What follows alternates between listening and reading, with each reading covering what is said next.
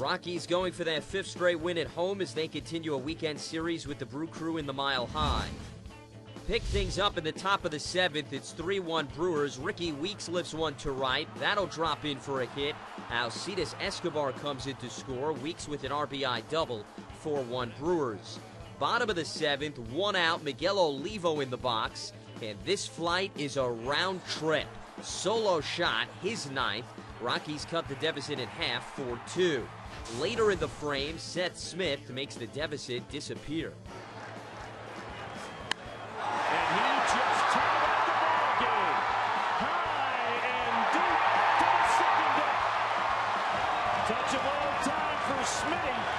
It's a brand new ball game. His 10th of the year, bottom of the 8th. It's now 5-4 Rockies thanks to a Jason Giambi sac fly. Seth Smith singles to left. Chris Nelson stepping on the gas, heading home. Jonathan LaCroix can't handle it.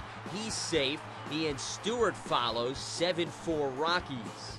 Next batter, Jonathan Herrera, already with 3 singles on the night. 1 on, 2 out. He comes through with another base hit to right. Seth Smith scores, Herrera's first ribby of the season. Colorado doubling up Milwaukee 8-4.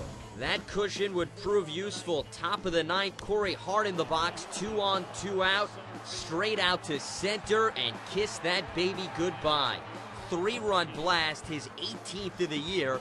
Brewers pull within 1, 8-7. Later in the frame, bases loaded, 2 out. Jonathan LaCroix stands in the way of a Rockies W. Towards right field. Brad Hopp is there.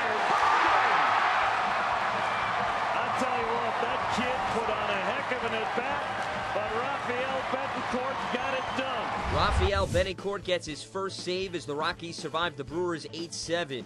Jonathan Herrera had 4 singles. He was 3 for 23 on the season coming into the game. Seth Smith drove in 3 runs with a pair of hits.